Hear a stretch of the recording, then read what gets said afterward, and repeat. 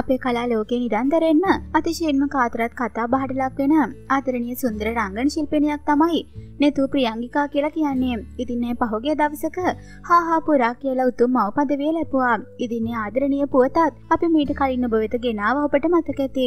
ඉතින් මේ වෙනකොට පුංචි ආදරණීය දූසිඟිතියකගේ සුරතල් විඳින නෙතු ප්‍රියංගිකා මේ අලුත්ම අත්දැකීම ගැන මෙන්න මෙහෙමයි මාධ්‍යයට කියලා තිබුණේ. නෙතු අලුත් පදවියක් ලැබුවා නේද?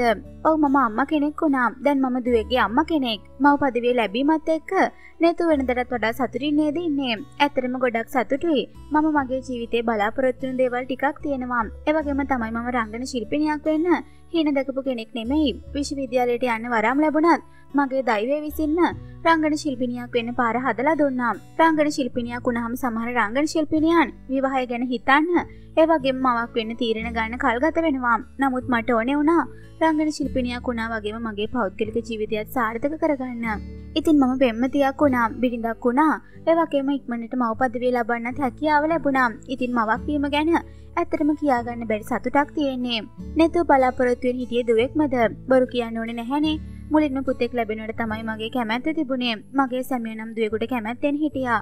දුවෙක් ලැබෙන්න ඉන්නේ කියලා දැනගත්තාම මම දුක්ුනේ නම් නැහැ. දුවක් වුණත් ඒ අපේ. ඉතින් හරිම ආදරණීයව අපි ළඟට එන කෙනා වෙනුවෙන් ඇත්තටම බලාගෙන හිටියා. එයා දැන් අපි ළඟට ඇවිල්ලා ඉන්නේ. දුව නෙතු වගේද සැමියා වගේද?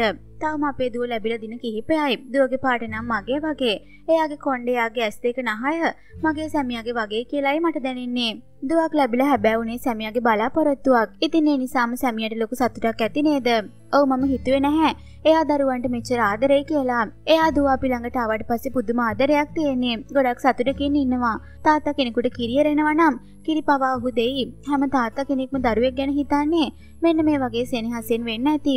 තාත්තලා එක්කෙනෙක් දෙන්නෙක් වැරදි කළාට බොහෝ අම්මලා තාත්තලා දරුවන්ට ආදරේ. මම දුව ලැබෙන්න ඉද්දී හපු සින්දු තමයි පුදුමයි පුතුනි කීම මගලේ කිරින ඕන කියන ගීතය. ඉතින් තාත්තා කෙනෙක් විදිහට මගේ සැමියාට දරුවා ගැන තියෙන ඒ වගේ හැඟීමක් කියලා මට හිතෙනවා. එහෙනම් සැමියා දුවගේ වැඩ රාජකාරි වලටත් උපරිම කැපකිරීමක් කරනවා ඇති නේද?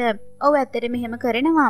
මගේ සැමියා පොලිස් නිලධාරියෙක්. ඉතින් පහුගිය දෙසැම්බර් මාසයේ ඉඳන් එයා නිවාඩු ගත්තේ නැහැ. බබා හම්බුනාට පස්සේ යාට දින කිහිපයක නිවාඩුවක් නම් ලැබුණා. අපේ පවුල ලයටත් මේ වෙලාවේ අපි ළඟට එන්න බෑ. ඉතින් අපි දෙන්නටම දුවගේ වැඩ බෙදා හදාගෙන කරන්න වෙනවා. බබා ලැබුණාට පස්සේ මට ශාරීරික අපහසුතාව තියෙන නිසාම මට තාම වැඩ කරන්න අපහසුයි. මම කරන්නේ බබාට කිරි දෙන එක. තාම බබාව නාවලා නැහැ. සැමියා තමයි දුවව හොදන්නේ. ඒ වගේම නැපි අන්දන්නේ. මම දුවට කිරි දුන්නාට පස්සේ බබාට ගුඩුස් හරින්නෙත් සැමියා තමයි. එයා කියන්නේ ඔයා මාස 9ක් දුව බඩේ තියාගෙන හිටියා. දැන් මට මේ දේවල් දුව වෙනුවෙන් කරන්න පුළුවන් කියලා. මවක් විදිහට වගකීම ඉටු කරන්න නෙතුවට පහසු වෙයි කියලා හිතනවද?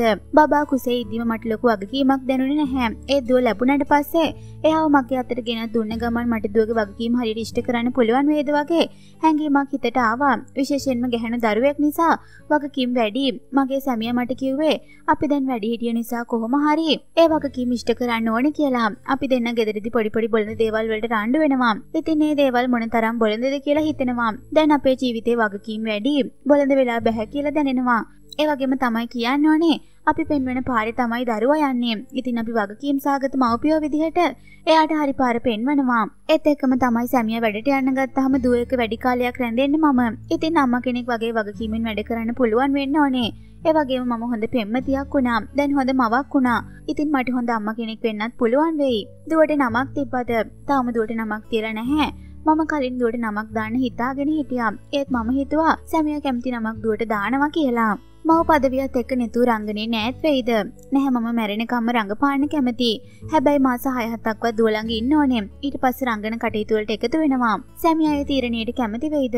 එයාගේ අකමැත්තක් නැහැ. මම සමහර වෙලාවට කම්මැලුණත් වැඩ කරන්න එයා කියන්නේ හැකියාවක් තියදී නොයා ඉන්න එපා කියලා. ඉතින් එයා අවබෝධයෙන් වැඩ කරන කෙනෙක්. නෙතු දැන් කොච්චර කාලයක් රංගන කටයුතු වලින් ඈත් වෙලා හිටියද? ඔව් මම අන්තිමේට කළේ දරණි කියන ටෙලිනාට්‍ය.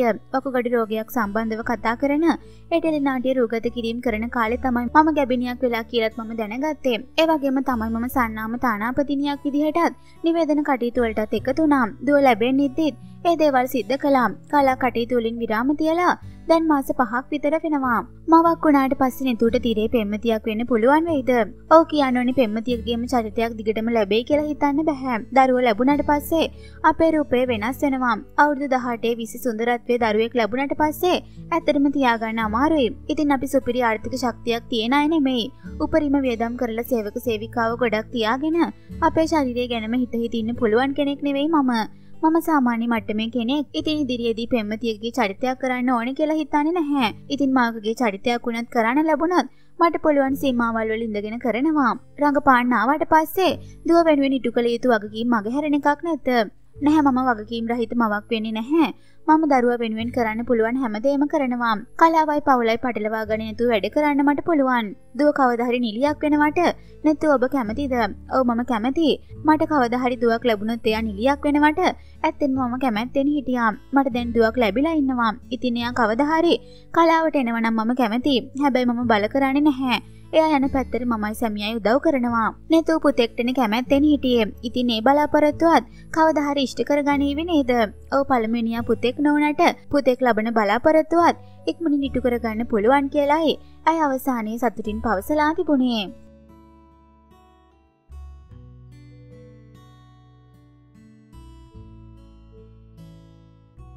අපගේ channel එක තාම subscribe කරලා නැත්නම් මෙන්න මේ button එක click කරලා අපිව subscribe කරන්න. ඒ වගේම මෙන්න මේ bell button එක active කළොත් අපේ channel එකට එකතු වෙන නවතම වීඩියෝ ගැන ඔබට එසනින් දැනගැනීමේ හැකියාව ලැබෙනවා. ඒ වගේම අපගේ Facebook පිටුවට පිවිස අපව like කිරීමට අමතක කරන්න එපා.